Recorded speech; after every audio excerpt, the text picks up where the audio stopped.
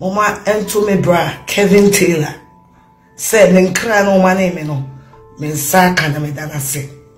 e ma ne no kra Kevin e ha ho na afi weduabo no me de yi adwuma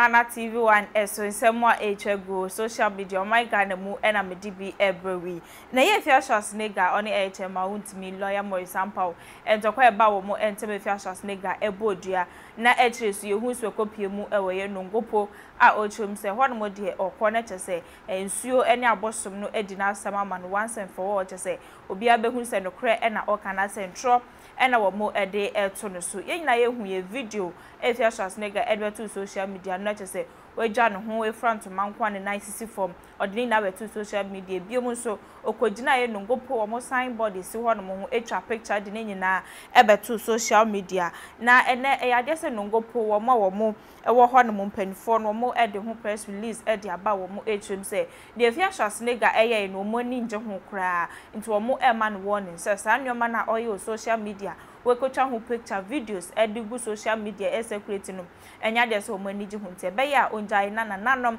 abosom no mo enhwa so enye wo mo adwuma enti wo mo etrim se video no wo mo aniji ho ne mo no kre se AFIA SCHWAR eba ho no mo ede na sem ede beto eye bosom no anim se ondi na sem efa ema no to mankasa Facebook ena wo mo de ensem yi ede etoye a mekan bi ede amount.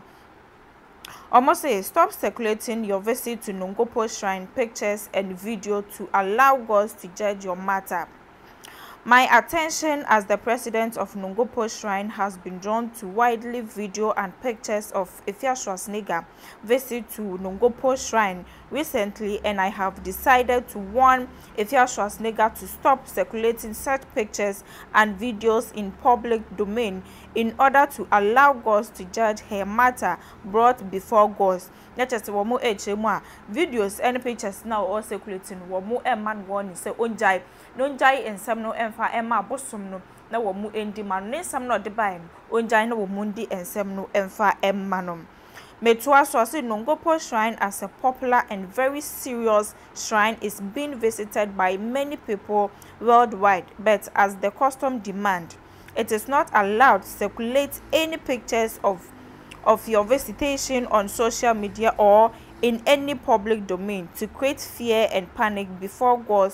judge the matter brought. And wo mu ehum say wo eye baby a wo mu eye adwuma mu ye serious pa wo ma de wo ye no ho ena nkofu bebre na ena free oman ahodro so eba ho no mo de wo ma asem de ba na wo mu endimane say obi oba ho no ma o pictures ni videos ubecha ewo ho npo na wo de abeto eye social media man nkofo hu edi hu edi ahye nkofo mo chim say saa neoma no mo enya de wo mo accept ewo mo ho nti wo ba ho no ma ye ntwa pictures ntwa videos efa metu social media na nkofo bebre na ena mo aba ho no so nya de saa neoma no wo mo ehun bi say obi aba ho no be twa pictures any videos awodi egu social media ema nkofo ehwe eno ho nsem eno wo mo ede eto aso ne bi mo say I am thereby warning AFIA SCHWAR to stop that practice immediately. Let us say womu ejem say enimanimu ya AFIA SCHWAR onjai pictures any videos na or the egu social media no kwa de kire say no kre say wakọ ho nim no kwa kuku nkrofo no womu ejem say womu enjai na say womu nananom no womu enye omadwuma immediately enimanimu ya AFIA SCHWAR enja sa enyoman. But also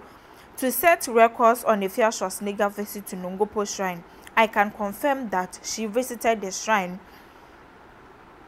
and brought a matter before the gods for judgment. She was allowed to communicate to gods alone and submit her matter to gods without anyone hearing the matter with her except the gods, which she did as a first initial stage. And which say no crap wait me edin says ne bo say no crap say AFIA SCHWAR aba wo mo anim ede wo na sem ede aba so mo ndi mo and no crap so aba wo no ba ho no mo no ensam a okan no ne eye abosom no kwa entem asem obi ene ho no mo tv ono kwa ne call mo anim ete so kokan na asem no ede kire bosom to obi ene ho no ma oti asem a okan ni bi empu nte no crap say AFIA SCHWAR eba ho no ede na asem ede beto eye mpanfo anim so mo hwe na wo mo endi emfa ema no.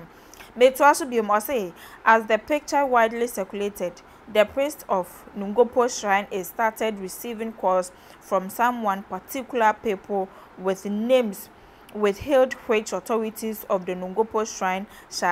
shall determine the case and settle the matter between those involved in order to avoid any further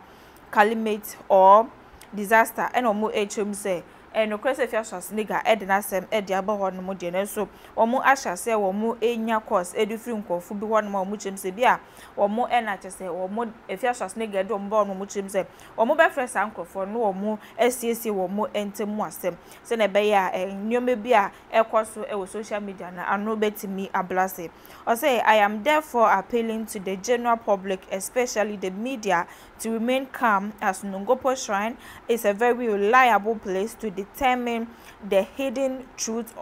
so far as the African traditional religion is concerned. Thank you. And omo HM say omo e the chopper and omo e de emo bibia, especially media for omo e de emo so bibia nka na koma entuniem if say Nogokpo ho na mo no e bia ye bia omo e di asem e wo ho na mo a e ho na mo je say African religion ye traditional ye jitum so betimi akọ no ma ye di asem e di amam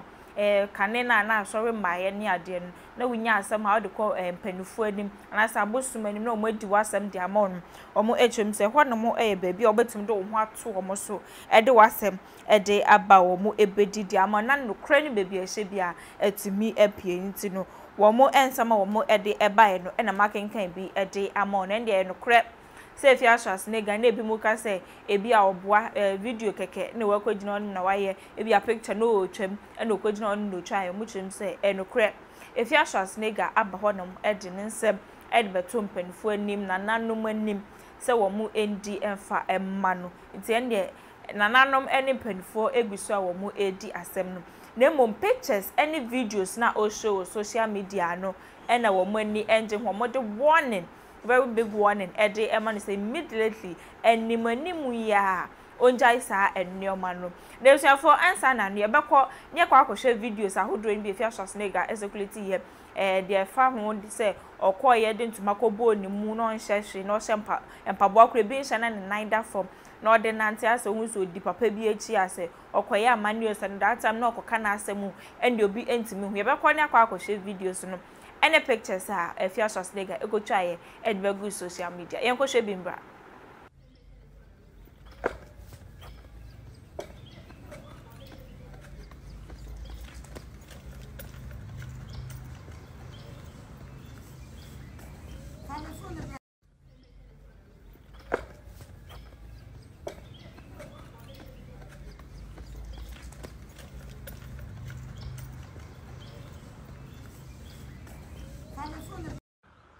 On my way to Nogokpo. It's not Nogokpo. Yeah, going. Yeah, can you say? Nogo. Whatever. On my way to Nogokpo. Nogokpo. Nogokpo. Papa, we go settle this matter once and for all. Once and for all. If I chop dog, make Nogokpo chop me. If I no chop dog, make Nogokpo chop them.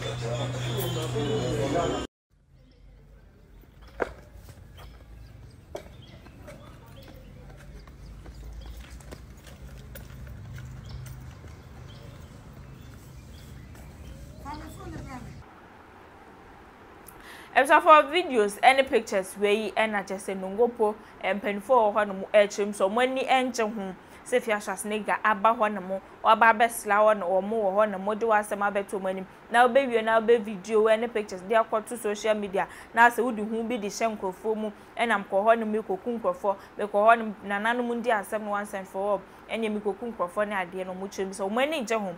videos and pictures enya de so money je na nkrofo bebre kra e free baby bebre e ba ho na mo de o masem e de ba na e de na nko akọ na makotwa pictures and videos e de to social media e no mo che so money e je nkra ti animu ya AFIA SCHWAR nega on hwe na onjai sa enioma no e so for ha e na me de nsem ni nyina we di AC e de amomide no eye mena ama Ghana TV1 eso eni medase sa o hwe